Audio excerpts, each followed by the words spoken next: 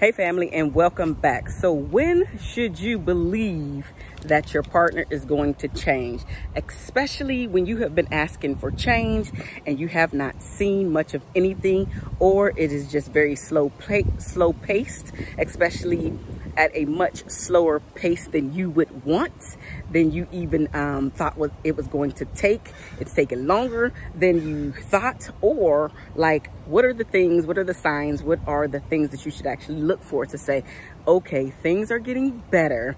They're moving much slower than I would like for them to move, but they're getting better. So I'm going to stay around because I know that if I stick this out, then our relationship will thrive.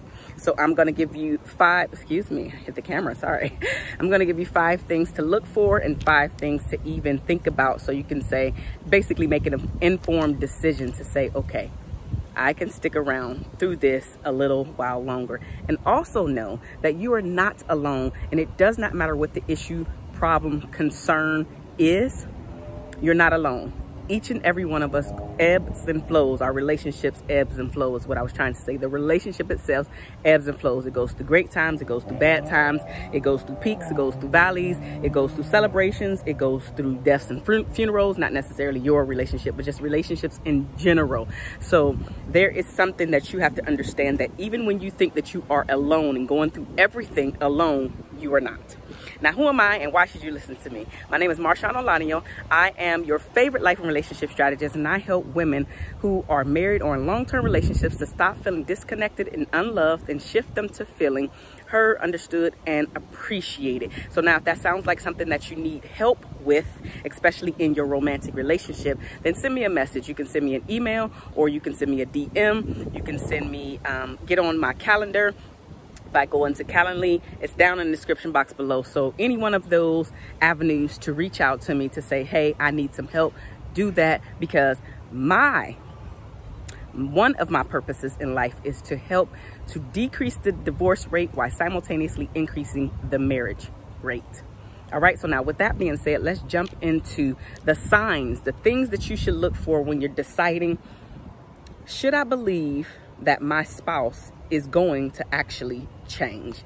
So the very first thing is that you want to look for his or her involvement in a proven process, and the process has to go toward some type of a change.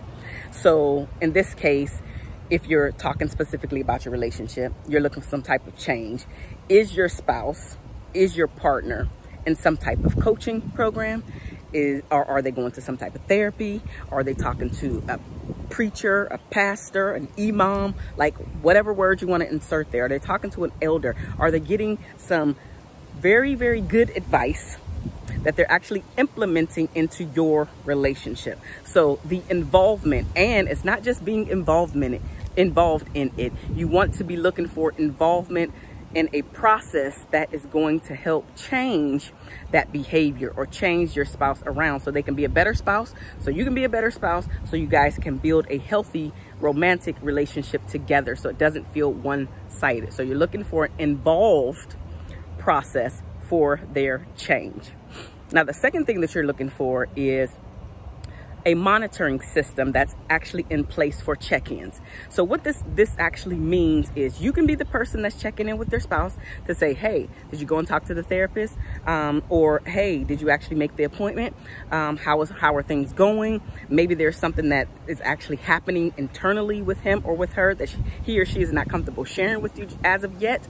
That's okay, but you want them to, basically what you're looking for in the check-ins is for him or her not to be agitated or irritated that you, number one, just brought it up.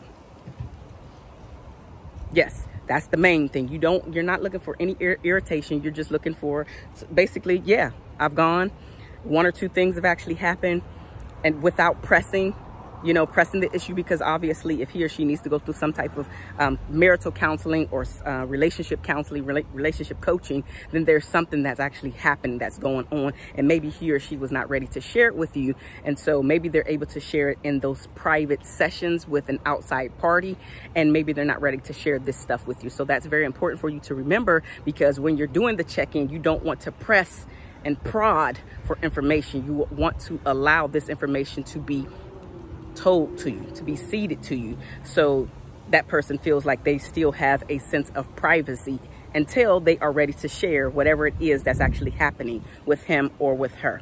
So again, okay, and you can look at this like this.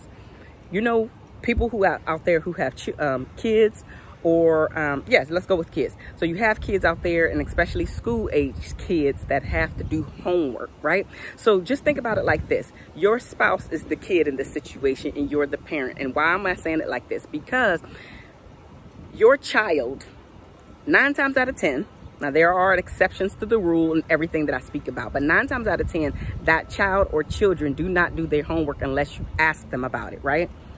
And then you have to go a little bit deeper. Let me see the homework, right? So there are check-ins even with your children, specifically when they're reaching milestones. And in this case, we're talking about their homework. So your spouse is no different. Your partner is going to be no different, especially if you're thinking, is this my last straw? Am I actually going to stay, or I'm going to go? So the check-in is something to hold them accountable, to make sure that he or she is doing what they said that they were going to do in order to switch and change and shift this relationship around, so you can get back to falling in love and having a lot more sex, etc., right? Just enjoying the relationship with one another, so one party doesn't feel like they're doing the relationship all alone, basically experiencing that unrequited love.